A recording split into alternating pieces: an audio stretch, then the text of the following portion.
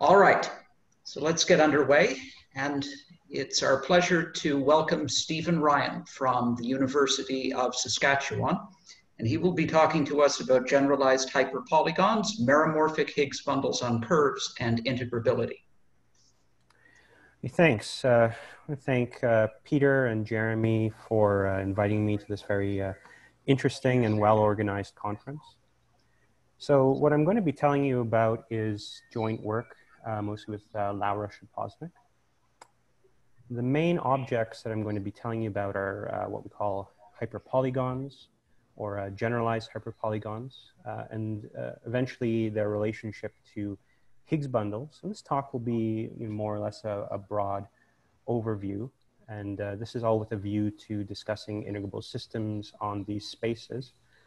And there's actually a lot of contact, maybe serendipitously, with what Alex just spoke about in his talk. I mean, these spaces are, if you like, examples, at least on the Higgs branch side, of what he was speaking about.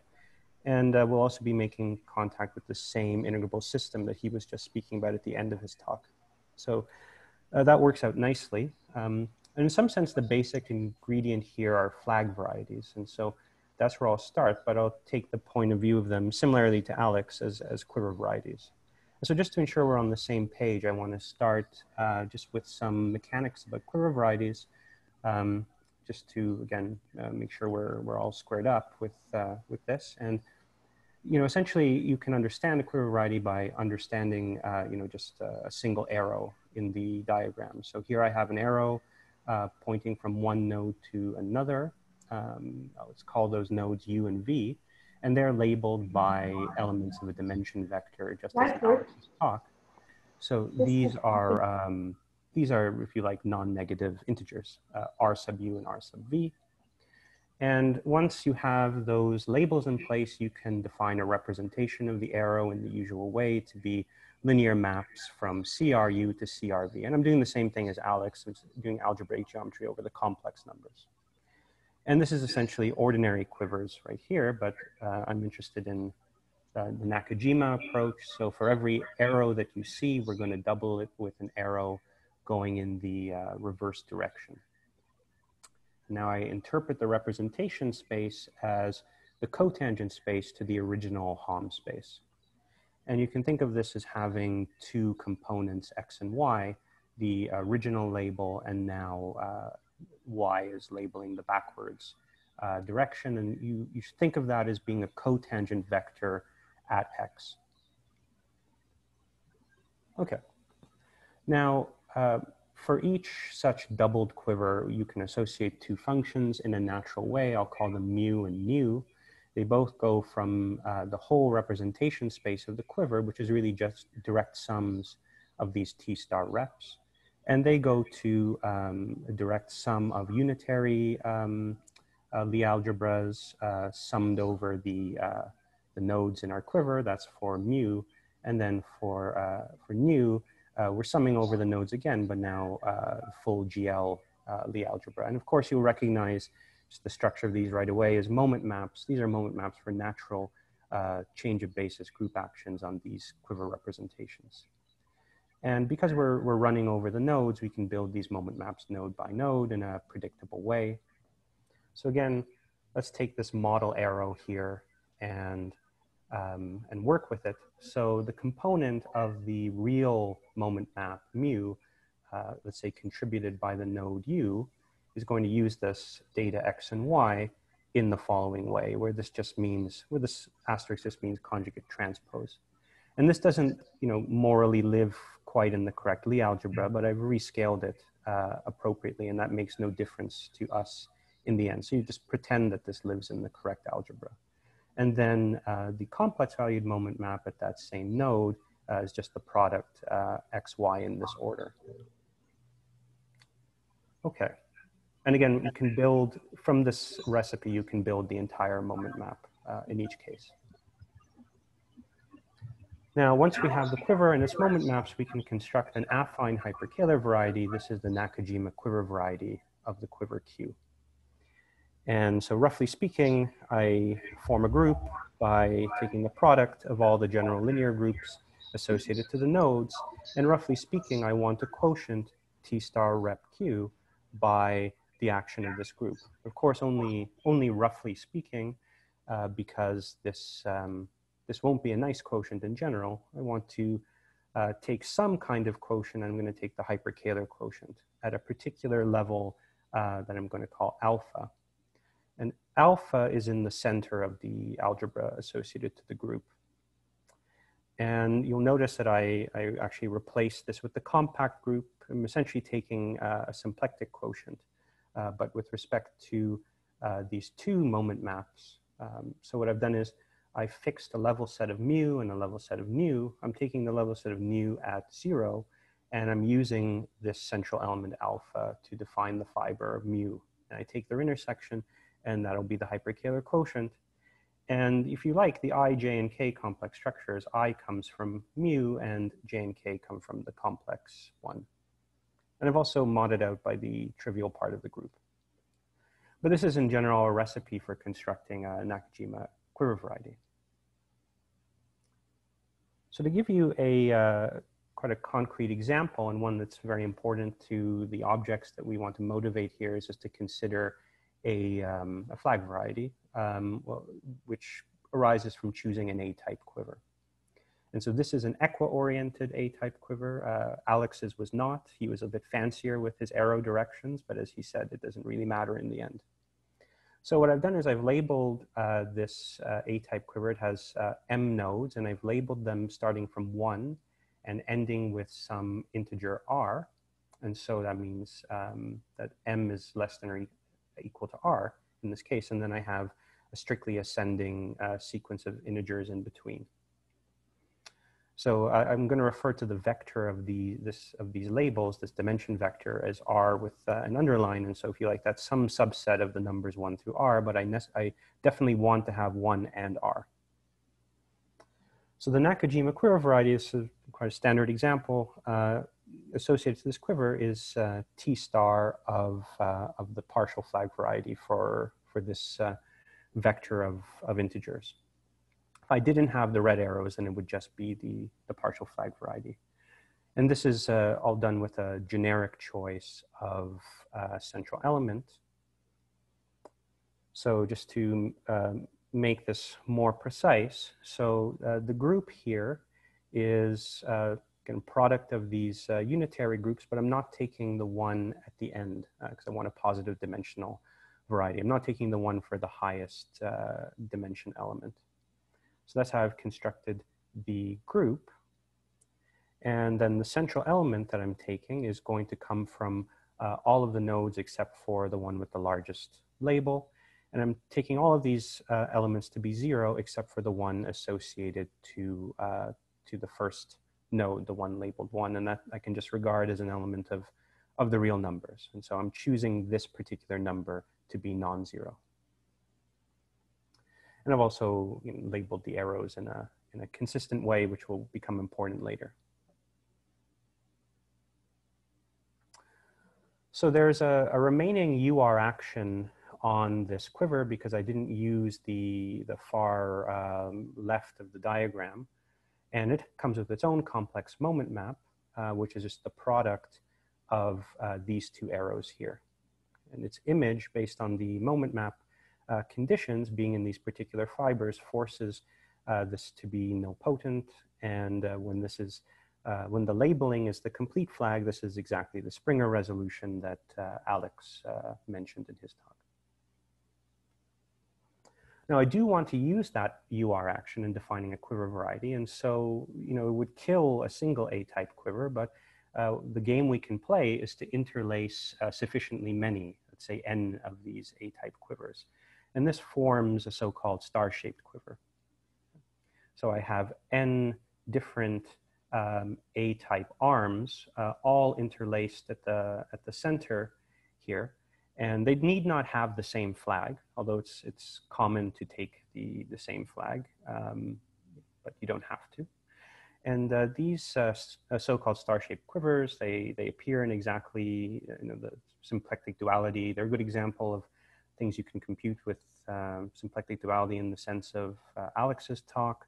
They come up in the Deligne-Simpson problem for sort of conjugacy classes, the conjugacy class additive problem. And this, the approach to it using star-shaped quivers is due to Crawley-Boovy. And for us, these will come up as spaces giving rise to hyperpolygons, which you'll see in a second. Now, unlike Alex's talk, we do allow loops and multi-edges. So in fact, I want to consider what's called a comet-shaped quiver. So I want to attach G many loops to the center of this figure. And so if you want to see the comet, you can sort of change the way you draw the quiver a bit. And so these were the arms trailing behind this part, and hence the name comet. And just to keep the conventions sort of straight, we have a dimension vector for each of these A-type arms. I'll call them R1 through Rn. I fix a parameter alpha 1 through alpha n for each one that defines the associated partial flag variety. You can think of these as choices of Kähler moduli, if you like. And these individual arrows will have X and Y labels as per usual, but the loops and each solid loop gets doubled as per the Nakajima convention. I'll label these as A's and B's, A's for the original and B's for the cotangent directions. Okay. So I'm going to restrict without any cost really to an SUR action at the center, but I am going to use that action now to define a quotient. So I'm going to define the Nakajima quiver variety of the whole comet, but fortunately we don't need to start from scratch. I mean, you could, but really this is reduction in stages. And what I have is a cotangent bundle of a partial flag variety for each of my n arms. And then the matrices, the A matrices on the loops, these are in SLRC, there are G of them, and then T star because we've doubled them. I'm really taking this whole just simple Cartesian product and taking a hyperkähler quotient by the action at the center. And I'm taking that at level 0. Just remembering that the alphas are encoded in the partial flag varieties. So I want to examine this quotient a little bit more closely. So the asterisk here, the star is that central node in the quiver. And I have, again, n arms on the outside. They're indexed by I, and then the J's are indexing my loops. Now, I don't really need to remember the M's. I'm just going to interact with the edges that are closest to the center. So I'll suppress those and just label these xi through xi and yi. And then the moment maps at the center look as follows. So the real moment map in terms of this data is given by a sum through the arms of xi conjugate transpose minus the opposite thing for y. The subscript 0 is just we need to remove the trace for this to be closer to being in the correct algebra. And then I have the sum through the loops of commutators of AJ with its conjugate transpose, and same with the B's. And then the corresponding complex moment map sum through the arms of xi, yi. So again, these are matrices of the right size. I'm going out on yi, coming back on x is something that's r by r. And then I have the commutators of the AJs and BJs. And that gives me my moment maps, and I want to take the 0 level set of these and mod out this big polytope by the SUR action. So I'm going to call this quotient x with various symbols around it to remember all the choices that we've made. And so it's really this intersection of level sets modded out. And this gives us a hyperkähler variety whose dimension is related to the dimension of the partial flag varieties and to these matrices that we've added to the center. And if you like, when all the flags are complete, the case that people are typically interested in, the dimension gets this nice form. Now you could ask, what do these, what do the points in this quiver variety represent? And they have a very nice geometric interpretation as polygons, because really what's happening is, if I go back to the moment map conditions, I have a bunch of matrices, or really, if you like, vectors living in a vector space that have to close up based on being in the 0 level set. So I have a sequence of vectors in the real algebra and in the complex algebra. And so what I have is a pair of polygons that close. And the sides are given by the data on the quiver, and the number of sides you can count in terms of n and g. So this lives in SUR, or its dual, and this lives in SLR. And so this is why these are referred to as hyperpolygons. So this is really a moduli space of generalized hyperpolygons, and we'd say of length alpha because the weights that we chose, the Kähler moduli, really determine the side lengths of these figures.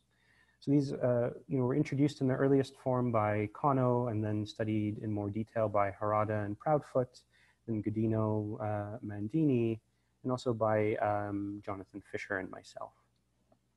So we were interested in the topology of this moduli space when G is equal to 0, and we showed that we proved that the cohomology ring has hyperkähler Kirwan surjectivity, and worked out the rational cohomology. Now, a general comment that Nakajima quiver varieties are in some sense a toy model or finite dimensional analog of Hitchin systems. Finite dimensional in the sense that Hitchin systems are, arise from an infinite dimensional affine space quotiented by a gauge group, whereas these are arising from finite dimensional vector spaces. Both Nakajima quiver varieties and Hitchin systems are semi-projective, or if you like, circle compact varieties. They have very similar topological considerations. They have a core that determines the cohomology, or a nilpotent cone. So they have a lot in common, but this analogy is somehow closest for the star-shaped and comet-shaped quiver varieties. So here are the moment map equations again. I've just repackaged them in a slightly different way. I've put the X and A data together, and the Y and B data together on this side in the first equation. And the thing to notice about this equation is, first of all, what I see on the right in the complex equation is really the linearization of the key term in what defines the character variety of a genus G Riemann surface. So that's maybe the first clue as to what's happening here. And if you sort of stand back from this for a second, the failure of the polygon to close, if you think about just the X and A data alone, what's happening is the failure of this polygon to close is corrected by our choices of this cotangent data, the Y's and the B's. And that's very similar to the first so-called Hitchin equation. The curvature, the failure of a unitary connection on a bundle to be flat is, if you like, corrected or measured by the choice of a Higgs field phi, which is really cotangent data. So there's really an analogy between these equations. And then once you see that this is somehow the connection part and somehow the Higgs field part, well, here we have the connection part acting on the cotangent part. And so this second equation is really the analog of the other Hitchin equation. So that's one clue that there's more than just an sort of abstract analogy going on. But you can construct, in fact, a Higgs field directly from the data of a hyperpolygon. So in general, I might take the upper half plane or the Poincare disk and tile it with Poincare regular 4 gigons. And what I might do is I might puncture it at endpoints. And this is for genus 2, or, well, I've already let the cat out of the bag by calling G genus. So, but if you let, G be greater than or equal to 2, this is precisely what I want to do. But for 0 and 1, then you might just take the ordinary Euclidean complex plane and puncture it. For G equal to 1, maybe, tile it by parallelograms and puncture it. And then I want to take this X and Y data that was going around the center of the quiver and use this to define the residues of a Higgs field-like object. The Higgs field in the same sense as Mikola's talk, except that it's not everywhere holomorphic, it's meromorphic at these punctures. But if you choose this, this g of z appropriately as a quasi-periodic function, then this quotient will be well defined on the quotient of the upper half plane by the appropriate Fuchsian group, or quotient of C by the lattice for g equal to 1, or just as is on P1 if g is equal to 0. In other words, we're defining well-defined Higgs fields on Riemann surfaces for, let's say, the trivial rank R bundle on those surfaces. And of course, compactify these before you take the quotient. So we get compact Riemann surfaces. And this can be more than this is a meromorphic case, so there can be more than that. From the alphas, you can cook up parabolic weights in a reasonable way and actually get an embedding that respects the I complex structure for parabolic Higgs bundles, but not the J and K. These are different hyperkähler structures. So the Nakajima hyperkähler structure is not just a pullback of the Hitchin hyperkähler structure. And I can justify that in different ways. And maybe a very formative example is to take a Dynkin diagram. Let's take the affine D4. And this is automatically, every flag here is complete. So let's take this for some generic choice of alpha for real numbers. And this is a non-compact K3 surface, but it fits into the Mackay, Kronheimer, Nakajima correspondence, and in fact it's a gravitational instanton. It has a complete ALE metric, and it embeds into a corresponding parabolic Hitchin system on P1 with 4 punctures, which is also a surface. They actually have a complex, meaning dimension 2 over C. They actually have the same dimension, and what they differ in is a codimension 0 subvariety, and that happens to be 1 point per Hitchin fiber, and it's exactly the Hitchin section is what they differ in. And the difference in the hyperkähler structures you can measure using the hyperkähler metrics. The variety coming from the star-shaped quiver has an ALE metric. That means that its decay to the Euclidean metric as you go to infinity is order 4 in some radial direction, but for the Hitchin system, it's ALG, so it only decays with order 2. And that's a very recent result, by the way, of Mazzeo, or Fredrickson, Mazzeo, Svoboda, and Weiss. And the codimension grows as you consider other configurations of quiver. And by the way, if you take alpha to be 0, which is sort of non-generic here, then you will get a symplectic singularity. In fact, it's a Kleinian singularity. Now, the last thing I want to talk about is integrable systems. So, and the point of view here is somewhat similar to Alex's. In fact, I'm going to talk about the same integrable system as he did, a Gelfand-Tsetlin-type integrable system. But for those of you who are used to that in the compact case, I mean, this is the non-compact version of it. But really, I want to look at this reduction map that took us from this big product to hyperpolygon space. And these come with exactly the integrable system that Alex had discussed, which is really appropriately selected matrix invariants. There's a standard Lie-Poisson system on this Lie algebra, and along this map, all of the invariants for these descend, and we want to understand if this remains an integrable system on the quotient. So, if I take, let's make the assumption that we have C many complete arms, and the remainder of the arms are minimal, just 1 in R, sort of as short as possible.